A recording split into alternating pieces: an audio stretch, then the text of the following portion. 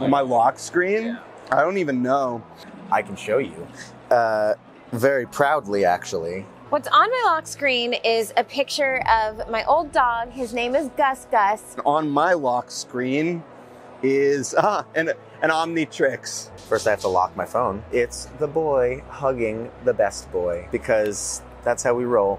Unfortunately, Gus Gus passed away literally like over 10 years ago, but I can't take him off my lock screen, because if I take him off, then he's gone. So I just keep him on. I don't even know who this artist in particular is. It's this like really beautiful kind of watercolor interpretation of it that if you're out there and you see this, please let me know, because I love this piece. It's really beautiful. Just like the one I have on my wrist here.